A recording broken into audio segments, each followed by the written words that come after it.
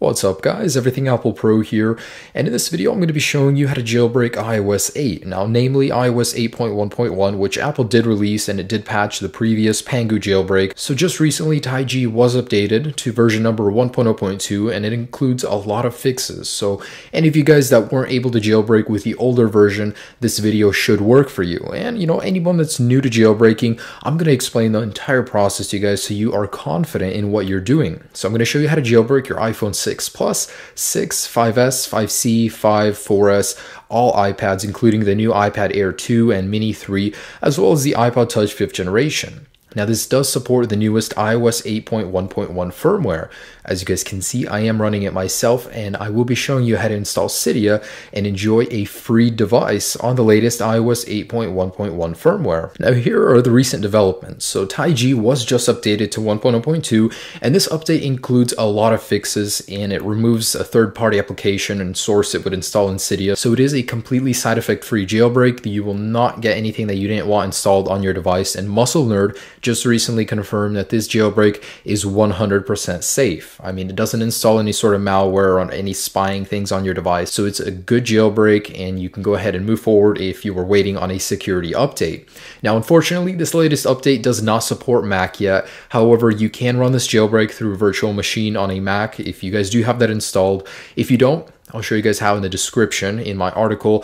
Otherwise, this is just for Windows, so this is only Windows support, and I'll have all my links that you will need to download down below in the description, as well as a full guide and a troubleshooting link. So just click on this link right here, and it'll take you to my guide, which explains everything in further detail, and all the download links are there as well. So if you guys aren't on iOS 8.1.1 yet, and you're on 8.1, there's really no reason not to update. I don't know why you guys haven't already, because there is a jailbreak that is supported on 8.1.1 now. However, I want to tell you guys, do not update to iOS 8.1.1 from in here. If you updated from here, you're going to need to restore your device most likely because it does interfere with the jailbreak. So if you guys haven't updated to 8.1.1 yet, do so from iTunes. Connect your device to your computer and update through iTunes. It won't erase any of your data. It'll just update you to the latest firmware, and why not? I mean, 8.1.1 has a lot of security fixes, a lot of latest changes, and it does supposedly help with speed, as I did show you guys in my other video, especially on older devices such as the 4S and the iPad 2. So I really don't see why you wouldn't update to iOS 8.1.1. There's really no reason not to update. Also, there's a few things you guys will need to do inside of the settings before attempting this jailbreak. First off, make sure you have no Touch ID or passcode enabled. If you have any of those, remove them because it will interfere with the jailbreak, and that goes for Touch ID and passcode, same thing.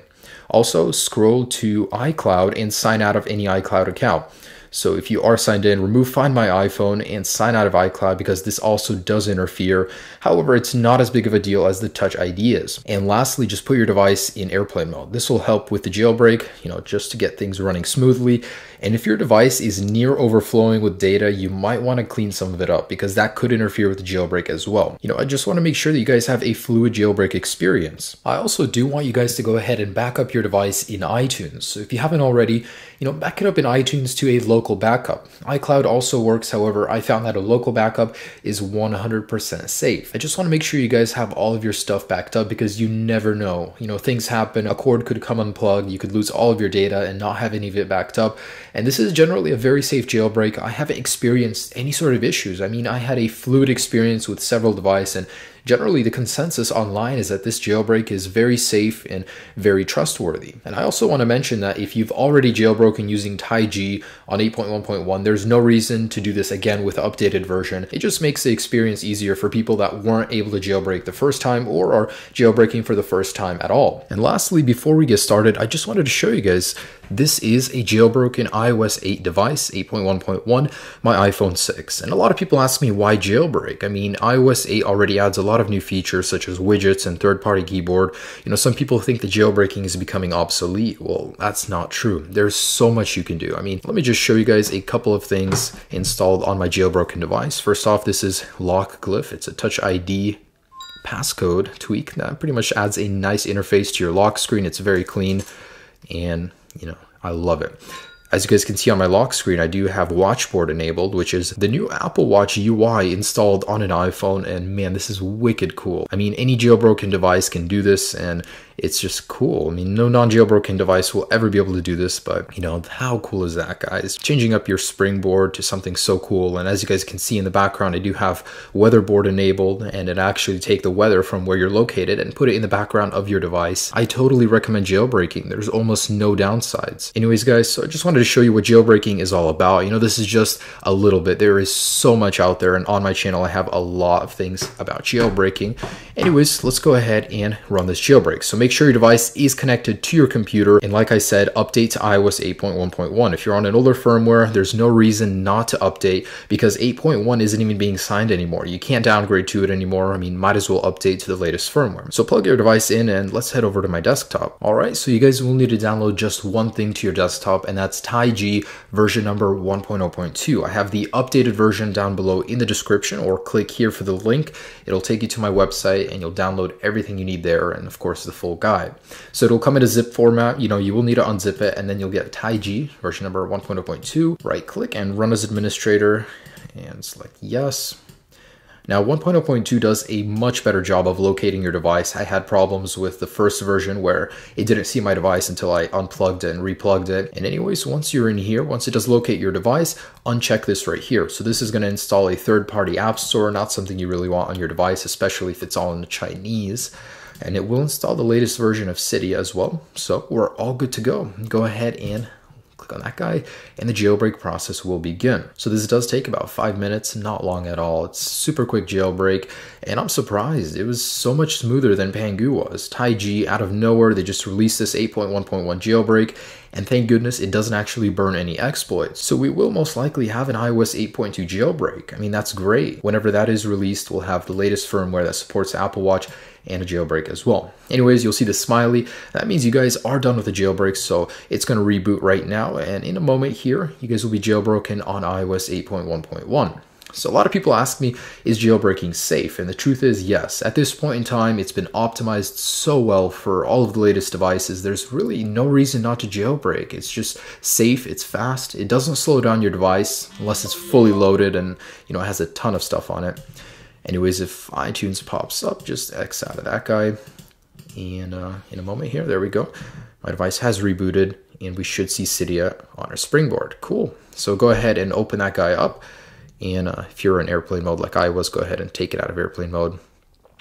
And anyways, in a moment here, your device will reboot, and you'll have Cydia on your device. Now, another thing people ask me is, does jailbreaking void warranty? And unfortunately, yes, it does. However, it's not permanent. You know, if you break your device, you can still restore it. Even if the screen isn't working through iTunes and then go into Apple Store and have it replaced, you know, there's no problem there. It's only if your device is jailbroken, you take it in for service, then they'll refuse service. Apple can't tell if you jailbroke your device after restoring it. So just want to clear that up. And no, jailbreaking isn't illegal. It's been legal the entire time. There was never a point where jailbreaking was illegal. I mean, DMCA Act protects us against that. So that's great. Anyways, in a moment here, guys, I'm going to have a working Cydia and I'll be right back. All right, so my device has restarted, and let's go ahead and open up Cydia. And if you guys have any updates, you know, the first thing you guys want to do is actually update inside of the Changes tab. So go into here and select refresh and upgrade. So this will make sure your Cydia and everything that makes it tick is updated to the latest version, but otherwise you guys are jailbroken on iOS 8.1.1, and that's great. I always love it when I'm jailbroken on the latest firmware. That way I'm getting all of the latest changes and improvements while maintaining a jailbreak. So guys, of course, when iOS 8.1.2 or 8.2 does come out, make sure not to jailbreak and click on one of these videos to enjoy many of the tweaks, the things you can do after jailbreaking. There's so much. It's hard to mention it all in one video. So check out my other videos. It'll show you what you can do after jailbreaking. And if you guys are having any kind of issues, it's really easy to resolve. First off, read the article down below. I do have a full troubleshooting guide there. And second, there's a couple things you can do. First off, restart your device and restart your computer. Just a simple little thing can improve many errors for many people. First off, right click on the TaiG icon and make sure you do have administrator privileges. This will not work if you're not an administrator. Also, just switch computers. Sometimes just switching between computers can make the difference between being able to jailbreak and not being able to. And guys, that's pretty much it. I do hope you enjoy your jailbreak on iOS 8.1.1. It's just a simple process, and I'm so glad you guys could jailbreak your device. You know, click on one of these videos, enjoy my other videos that I do have for jailbreakers. Have a great day, guys. Peace.